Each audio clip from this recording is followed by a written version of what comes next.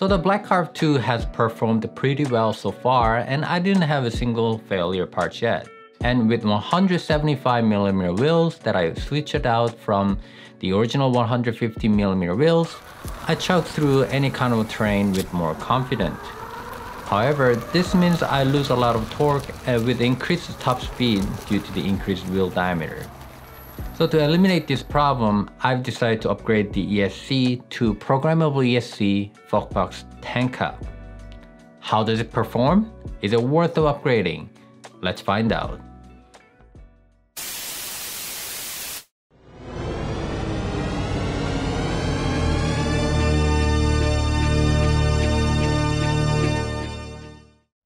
What's in the box?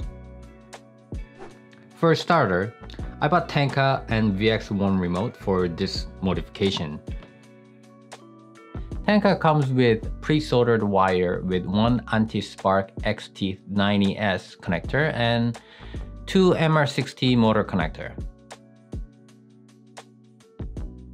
One interesting part is the electronic components are potted under the rubbery coating. This will make this ESC more resistant to vibration and moisture or debris that may come into the enclosure. Here I have removed the rubbery coating. The PCB itself is glued to the alloy housing, which acts as a giant heatsink. Compared to their higher-end ESC Focbox Unity, it's about the same PCB design, but is populated only half of the MOSFET.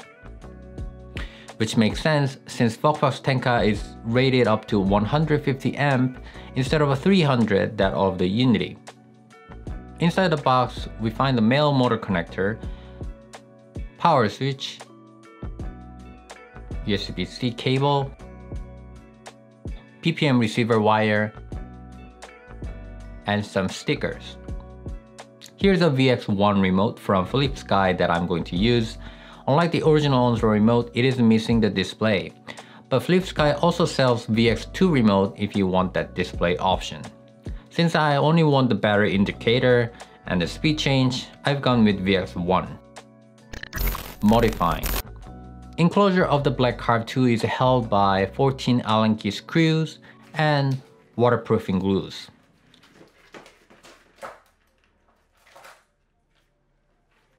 Inside we see 12S 3P battery and high-viewing ESC. Here's a comparison with Tenka in terms of size. Tenka by no means is a big ESC, but in comparison to the original Hobby Wing, it looks much wider and it wouldn't fit where it was supposed to be. Removing the ESC also reveals the thermal paste applied in the factory for better heat dissipation for this ESC. There's a screw that holding the metal plate of the enclosure, and I had to remove two of them because Tenka just wouldn't fit. For holding the Tenka in the enclosure, I drilled a hole to fit through a bolt and nuts and through a double-sided tape also for the assurance.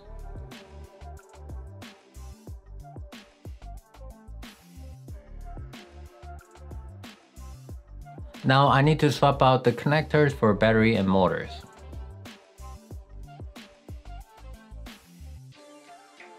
I also swap out the motor sensor wire because Tenka or any VESC for that matter uses 6-pin JST connectors. You can find this JST connector easily on Amazon, and if you have a soldering machine, it is really not that hard to reconnect the wires. Since the Tenka uses 6-pin instead of 5-pin of the Hobby Wing ESC, I had to reorient the connection using this schematic.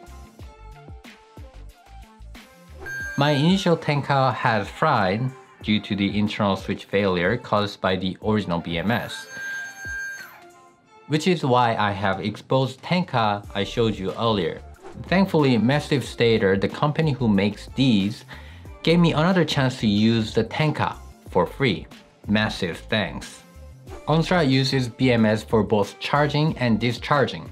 In order to not burn my ESC again, I need to bypass discharging monitor of the BMS. It is quite simple.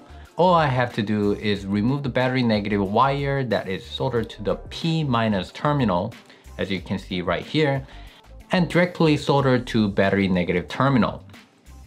This will essentially bypass BMS monitoring for discharging the battery Instead, I'm going to program the motor controller to cut off the battery when it's necessary. Programming. Since Tenka doesn't have Bluetooth module and my old HM10 Bluetooth module is no longer supported from new generation of the VESC, I'm using my computer via USB to program it. You can download the VESC tool at VESCproject.com. It's a program that lets you program this VESC based ESC, including Tenka here, which I'm going to link it in the description. Once you connect Tenka, it will first prompt you to update your firmware to 5.2, which is the latest version. And then you can proceed with your setup, which is automatic setup essentially. For detailed setup process, I like to refer to the Mboard's YouTube tutorial, which I've also linked in the description. Since I'm using the default 30 amp rated battery, it is important to set up the amp value correctly. So here are values that I put. For motor amps, I've put 70 amp, which is the maximum amp that Tenka works. Braking is at -40 amp. For battery, I've put 18 amp for discharging and -7.5 amp for regen. This is per each side of the motor, which makes a total of 36 amp for discharging and -15 amp for regen.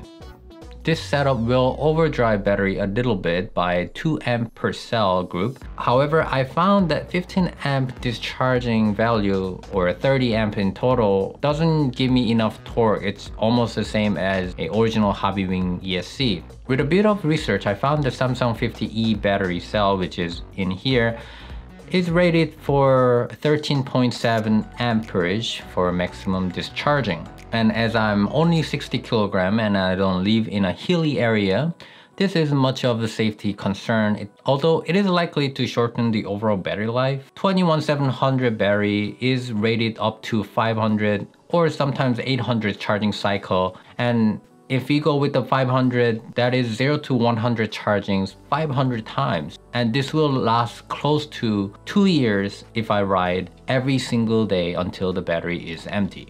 Obviously, this formula cannot meet every single person because everyone has different weight and riding style, and maybe someone lives in San Francisco where a lot of hill is. So use your discretion and think for yourself when you're using the setup. When everything is said and done, I reapplied the sealant and screwed everything back on. Performance.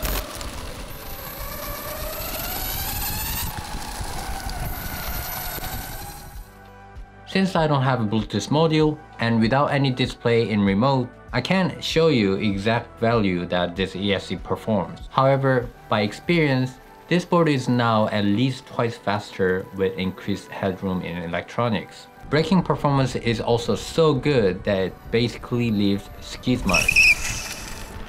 And with 175mm wheels, now I can go up to 50 kilometers an hour and with more torque than I can handle. In fact, I use it slow and medium mode when board is fully charged because it is kind of scary when you put through the full power.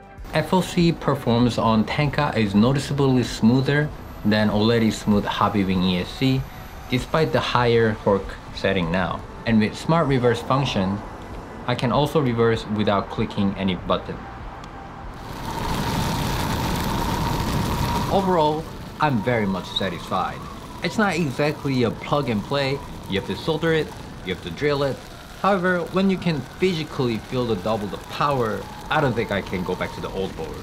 Only caveat would be the remote has such short battery life, but that's going to be another project, so stay tuned for more. Well, that's it for today, and I'll see you on the next one. Bye.